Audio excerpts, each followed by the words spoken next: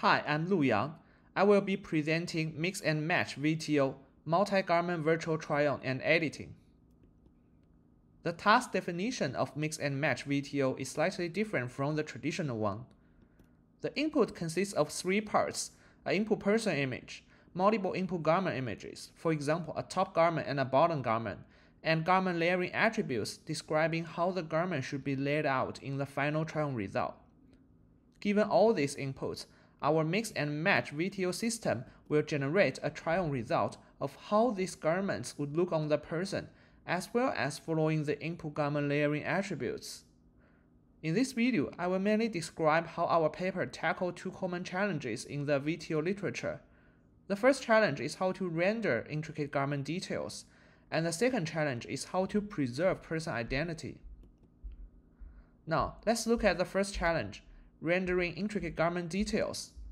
Compared to our previous paper try-on diffusion, which focuses on the upper body try-on, Mix and Match VTO aims to tackle the full body try-on task.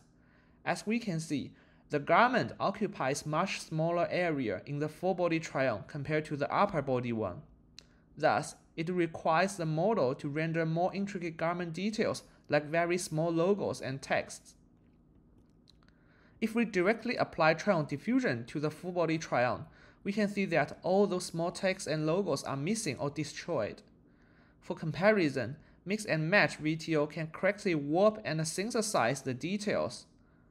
Our key observation to this problem is the cascaded diffusion models used in try-on diffusion is destructive to the detail preservation. So why cascaded diffusion model fails to preserve the details?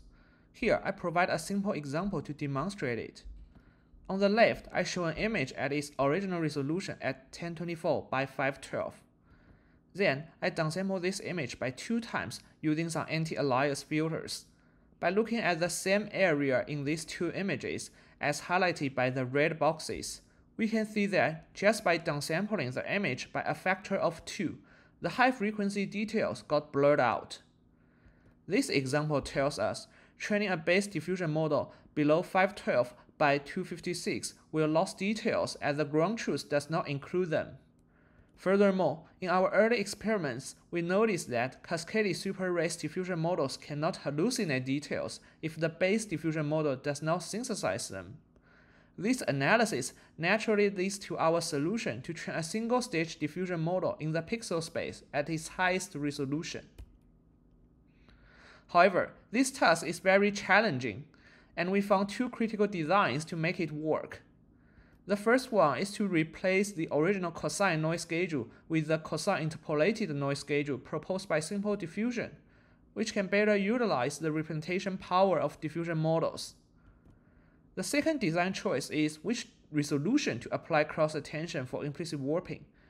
We found cross-attention at a lower resolution will destroy details due to excessive downsampling, while cross-attention at a higher resolution is hard to converge due to the long context length. To solve this issue, we propose a progressive training strategy. In the first stage, we pre-train our model from scratch on 18 million data at a lower resolution, 512 by 256. This stage focuses on learning low and mid-level structures and warping. Then, we continue to train the exact same model with the same data but at a higher resolution, 1024 by 512. This stage mainly focuses on high-frequency details. Thanks to the pre-training in the first stage, now the cross-attention at higher resolution is much easier to converge. Here, I show some ablative results of progressive training versus directly training the model in the highest resolution without the lower resolution pre-training. As we can see, progressive training does not suffer from some mid-level warping and structure errors. Here is another ablation study for our progressively trained single-stage diffusion model versus the 2-stage cascaded diffusion models. We can see the small text and logos are better preserved. Now, let's take a look at the second challenge, preserve the person identity.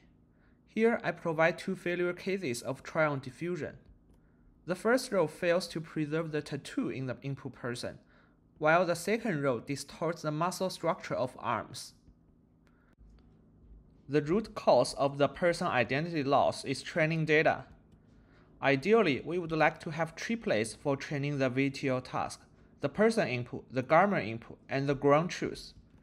The person input and the ground truth is the same person under the same pose but wearing different garments, while the garment input and the ground truth are different or same people under two different poses but wearing the same garment. However, in practice, it is really hard to acquire this type of training data. We can only get a pair of images of same garment under two different poses. To tackle this issue, most VTO methods treat one image as the garment input, while the other one serves as both the person input and the ground truth.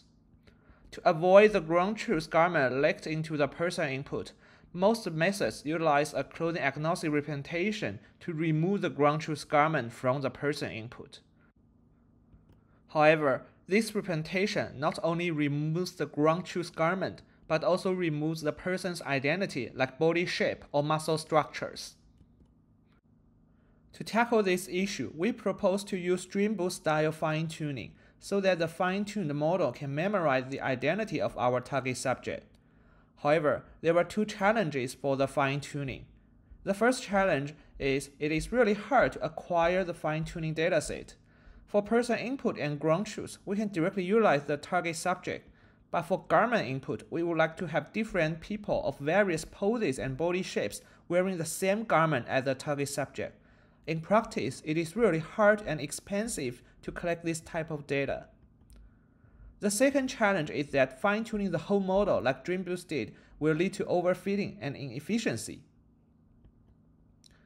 To tackle the first challenge, we propose to use a synthetic fine-tuning dataset generated by our pre-trained model. We first define a set of person inputs under different poses, body shapes, and skin tones. Then, we treat our fine-tuned target subject as garment input and send them into our pre-trained model to get trial results. We repeat this process for all person input. The generated trial result can now be treated as the garment input for the fine-tuning dataset. They wear the same garment as the target subject and under various poses and shapes. To tackle the second challenge, we propose a novel architecture named VTO Unit Diffusion Transformer. The key idea is to disentangle the encoding of conditional inputs from the denoising process.